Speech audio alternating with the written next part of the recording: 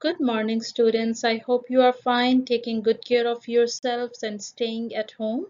So before starting today's session, let's watch a video and learn how to stay clean, how to stay healthy, to be safe. More memorable for little hands. So wet those hands and apply some soap. It's time for my big song. Rub the palms, 1, 2. Rub the knuckles, 1, 2. Rub the insides of your fingers and the back of them too. Rub the thumbs, 1, 2. And the nails, 1, 2. Now time to rinse. Happy clean hands for you.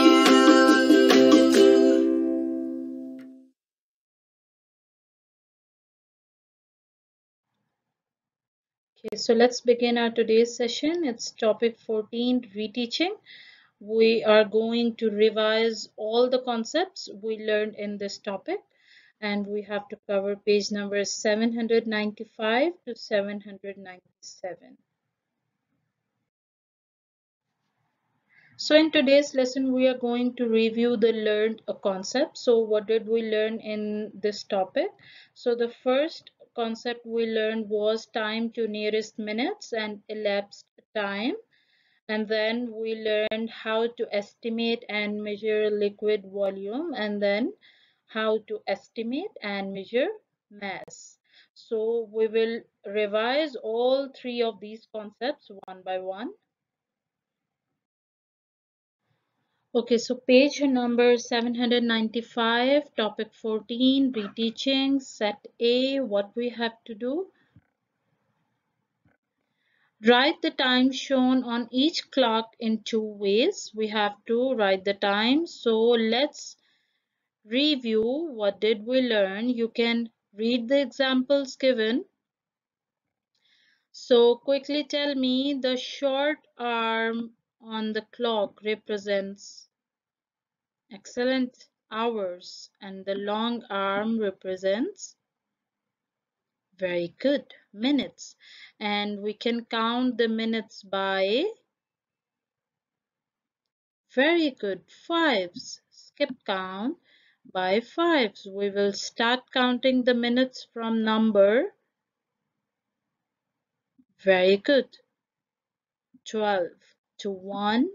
It's 5, and then 10, 15, 20, 25, and so on. Excellent. So write the time shown on each clock in two ways. So let's do question 1.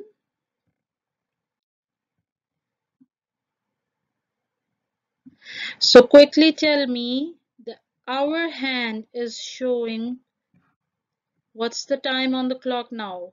What's the hour going on? Excellent. It is 12. Very good. And how many minutes?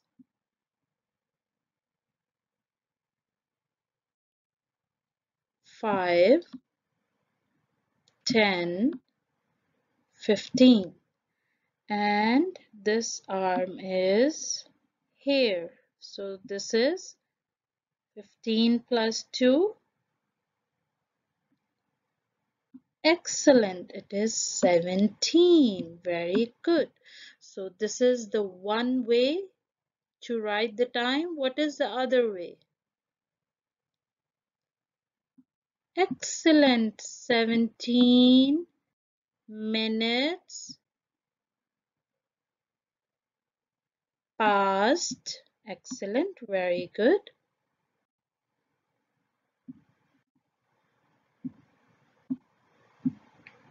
Past what? Very good. 12. So this is the other way to write the same time. So likewise, you have to do question 2.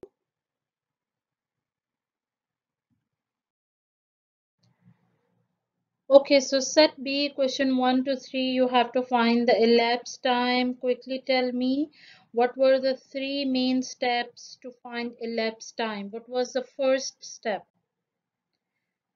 Excellent. You have to find the starting time. And the second one was very good. Count the hours and then count the minutes. Excellent. Let's solve question 1. Basketball practice begins at 6:30 p.m. and lasts until 8:15 p.m. How much time does a practice last? So we have to find the time interval between 6:30 to 8:15, the elapsed time. So quickly tell me, what is the first step?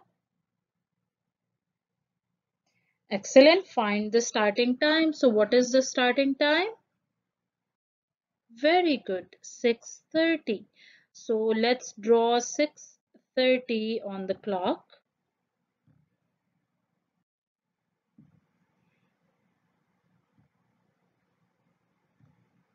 So my hour hand will be on number 6. Excellent. And my minute hand will be on number, excellent, again 6. Very good. So then I have to count the hours. Excellent. So my ending time is 8:15. So our hand will point to number, very good, number 8. And the minute hand will point to number 3. Very nice. Excellent. So let's count the hours from number 6 to number 8. How many hours we have? 7 and 8. So we have 2 hours. Excellent. Now the third step, count the minutes. Excellent. So let's count the minutes. So I will start from my starting time, and that was from 30 minutes, and my ending time has 15 minutes. Okay, so I will start counting by 5s from 6 till 3. So let's start. 5, 10, 15, 20, 25, 30, 35, 40, and 45. So I have 45 minutes. So the practice lasts for 2 hours and 45 minutes. So just like this, you will find the elapsed time for question 2 and question 3. Okay, next page, page number 796. And set C, these are the word problems. This is the word problem related to time. So let's read the problem. It takes Don 52 minutes to drive to work. He has already driven for 16 minutes. How many more minutes will it take Don to drive to work? So, what's the problem? According to problem, a boy, Don, he goes to his office or work every day, and it takes how many minutes? Excellent, 52 minutes. And now he's going to his work and he has driven for 16 minutes. Means 16 minutes are finished. He has covered the distance for 16 minutes. Now how many more minutes will take Dawn to drive to the work? So you can draw a number line for this. So total minutes are 52, which he needs to go to the work, and let's say 16 is here, and he has covered these minutes. So now you have to find the time he needs to complete the 52 minutes. Now what operation you are going to use? Quickly tell me. This is 16, total is 52, total is given, and one of the part is given. So when total is given and one part is given, so what do you do? Addition or subtraction? Excellent. You will subtract. Very good. So you will subtract this and write your answer over here. Okay, set D. Circle the better estimate. So this is so easy, super easy. Question 1, look at the bottle. This bottle can hold 1 liter or 10 liter. This is just like a regular bottle you take to your school. So quickly tell me, what is the capacity of this bottle? Very good, 1 liter. What is the capacity of this bucket? 8 milliliter, like an eyedropper, or 8 liter? Very good, 8 liter. Excellent. Likewise, you will do question 3 and question 4. Okay, set E, what you have to do, we have to find the total capacity. So, quickly tell me what is the capacity of the beaker in question 2. Just keep one thing in mind, that each mark on the beaker represents 10 milliliter. So here it is 100 and 2 more marks. So 100 plus 20 is equal to, excellent, 120 milliliter. So likewise, you will find the capacity of this beaker and then add how many milliliters you have here, and then right here first the liter, how many liters, and then how many milliliters. Okay, set F. Circle the better estimate for the mass. Now look at in question number 1, you have a pen. Look at the picture and tell me what is the better estimate. What do you think? The mass of this pen will be 15 grams or 15 kilograms? 15 kilograms.